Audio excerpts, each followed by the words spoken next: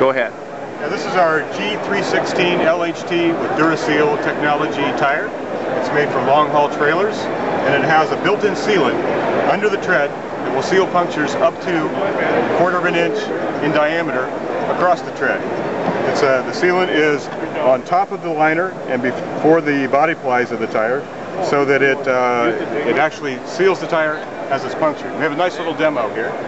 We have a camera built into the tire, so that as I puncture the tire with this probe, you'll see that I've gone all the way through the tread and through the body ply of the tire, and the tire seals itself.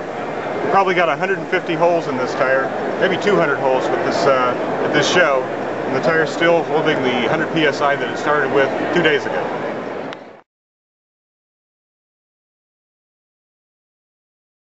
So this concept we've had around for a number of years in on-off-the-road situations like landfills and dump truck fleets and so forth.